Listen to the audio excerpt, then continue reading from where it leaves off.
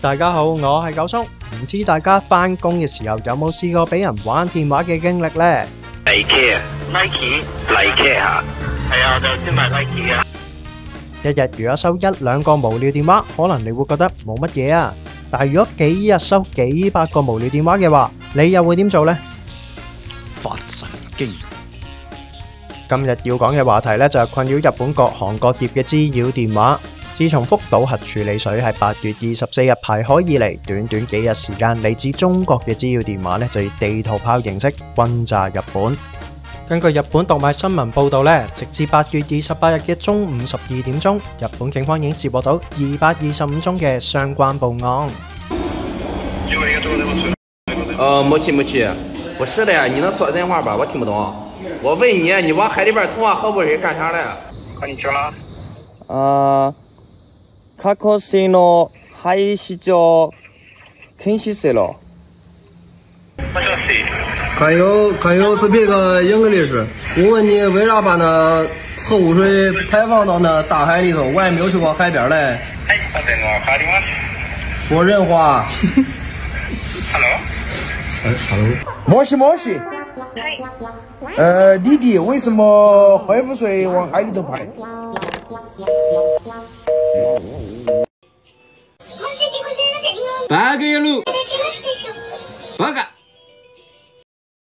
以上就係網絡上廣泛流傳嘅滋擾電話影片啦。可以見到部分人嘗試用日文去查詢福島核處理水排海嘅原因，亦都有單純嘅辱罵。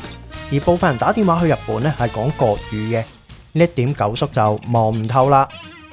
而更加令人望唔透嘅係滋擾嘅對象。啱啱就講過啦，日本警方接獲咗225宗嘅相關報案，範圍係非常之廣嘅，涉及咗日本足足31個都府縣。範疇就包括地方政府、企業，就連完全唔關事嘅酒店啊、食店啊、學校亦都收到滋擾電話。當中福島縣嘅情況呢就最誇張啦。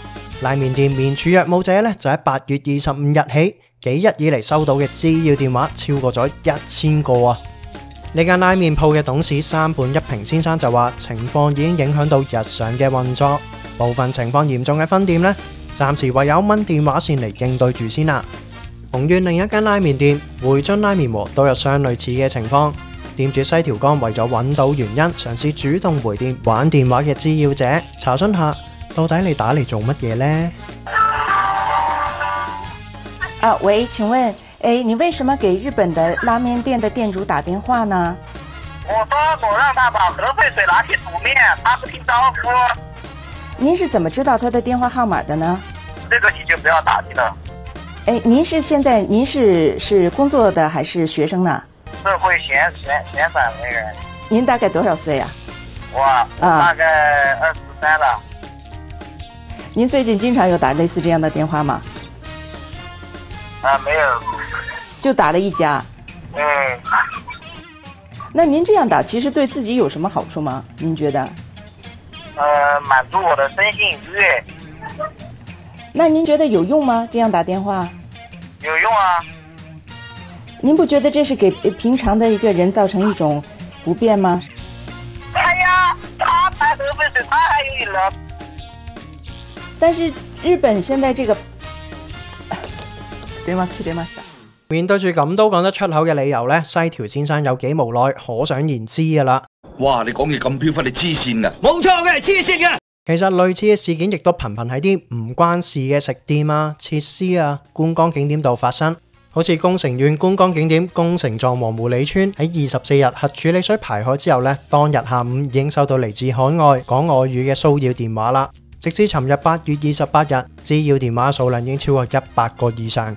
狐狸村代表金村連淑就話對營運造成咗一定嘅阻礙，亦都唔明白呢啲電話打嚟嘅目的。坦白講就非常之困擾嘅，亦希望呢班人做翻成年人應該做嘅嘢啦。出來討人有氣，出來發言咯！你們發言咯！就源源不絕嘅滋擾電話，日本網民亦都發揮咗民間智慧，提供唔少防滋擾嘅方法。其中最廣為流傳嘅招式呢，就係網絡流傳南津島市一間旅館收到一個中國打嚟嘅滋擾電話，就立即播小熊維尼嘅主題曲。結果開住直播玩電話嘅中國屁孩直播帳號僅僅過咗3分鐘咋，就俾直播平台 ban 咗個 account 啦。所以日本網民就建議收到86字頭電話呢，就播小熊維尼主題曲。而喺官方方面呢，日本內務省事務次官岡野正經就喺尋日會見中國駐日大使吳江浩嘅時候提出咗抗議，指福島核處理水排海之後，日本國內接到好多中國打嚟嘅滋擾電話。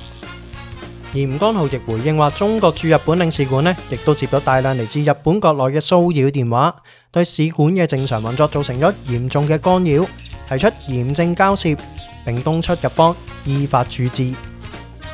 到底呢一班好得閒冇嘢做嘅無聊友幾時會收手？真係冇人知。俗語都有話啦，斷人衣食猶如殺人父母。你打去間拉麵鋪，你想個拉麵師傅幫你做到啲咩啊？